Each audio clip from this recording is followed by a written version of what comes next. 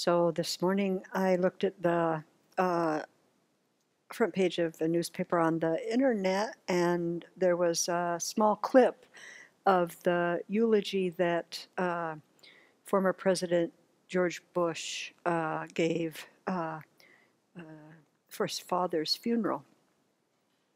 And it was so beautiful. And I'm so happy that he shared that with the world. What made it so beautiful was that he embraced his vulnerability and allowed himself to be seen just as he was feeling. And near the end of the eulogy, he started crying, and he just, kept reading what he wrote, and, finished it. It was just so beautiful. It reminded me of some research that I've read about that Dr. Brene, I think is how you pronounce her first name, Brown.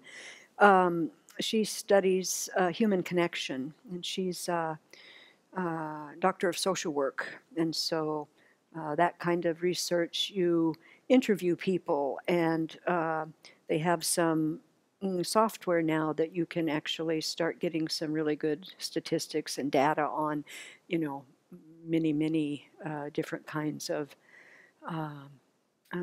responses that people give. And so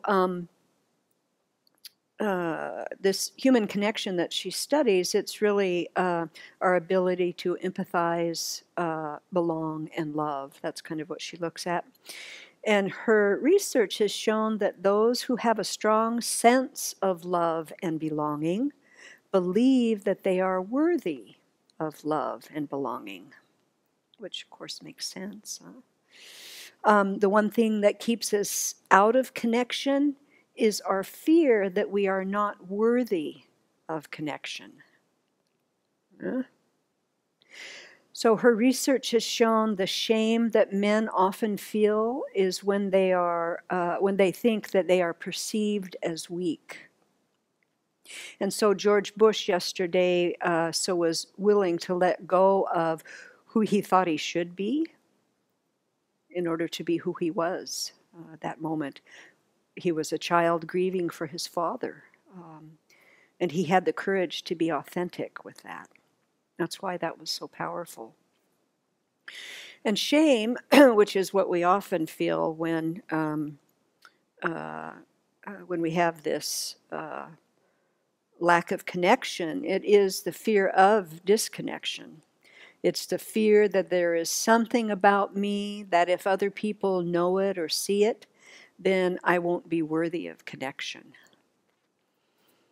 And research has shown that this is universal, and the only people who don't experience this shame are those with no capacity for human empathy. So maybe we would think of, the worst of the worst sociopaths, I guess, Dr. Brown researched what people who feel worthy have in common. And what they had in common was a sense of courage, the courage to be imperfect. They had the compassion to be kind to themselves first and then to others. And finally, they had a connection as a result of authenticity. And so, this very much is in line with the Buddhist worldview in terms of, we know that really we cannot offer compassion to someone else if we haven't figured out and generated that in our own self for ourselves. So it very much, her research, I like her research because it really supports Buddhist worldview, Buddhist teaching so very much. Those who feel worthy were willing to let go of who they thought they should be in order to be who they were. The other thing that they had in common was that they fully embraced vulnerability. They believed that what made them vulnerable made them beautiful. Isn't that nice? Gosh, it's a nice sentence. They didn't talk about vulnerability being comfortable, nor did they talk about it being excruciating. They just talked about it being necessary. They talked about the willingness to do something where there are no guarantees. And this is an interesting part here. Although vulnerability is the core of shame and fear and our struggle for worthiness, it also appears that it is also the birthplace of joy, of creativity, of belonging, and of love. So often we numb vulnerability. When we start feeling vulnerable, we numb ourselves. And that's even though we live in such a vulnerable world. You know, it really doesn't make sense when you think about it. And, you know, I was thinking about the Buddhist view then on this, and, you know, what popped into my mind was the three forms of dukkha, you know, dukkha of mental, physical pain, dukkha of change or impermanence, and then the pervasive dukkha of being born, age, get sick, and die. That's very vulnerable, isn't it? It's a very vulnerable world. Mm-hmm. And she goes on to say that it doesn't really work to selectively numb emotion, like when we get vulnerable to numb ourselves out, that doesn't work, because that habit of numbing out then starts affecting all the emotions. Joy, happiness, love. And so it really doesn't work. And of course, then that, numbing those out, then leads to feeling pretty miserable and then looking for some purpose and meaning. And when we start doing that, we get vulnerable.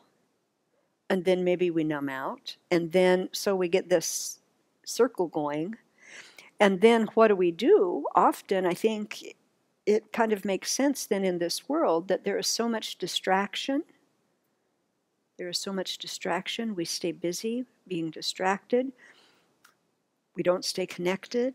We use things to help us numb out, like alcohol and drugs, shopping, you know, all of those kinds of things. So I really rejoice that former President Bush was able to embrace his vulnerability and to show that to the world. You know, that clip the world is seeing today. And all of the men that get to see that, I think that's just so beautiful. And I was thinking back, you know, when he was president, there were a lot of things that he did that I was not supportive of at all, I will say.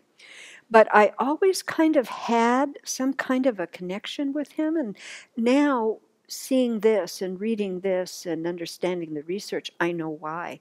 Because he opened up and he was vulnerable.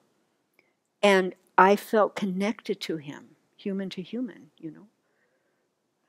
So I rejoice that he showed that. That was a great image of such courage to be so authentic in the moment. And then, of course, every person that sees this or was there connected to him with that authentic self, with that open heart. And so may we all embrace practicing our vulnerability and opening.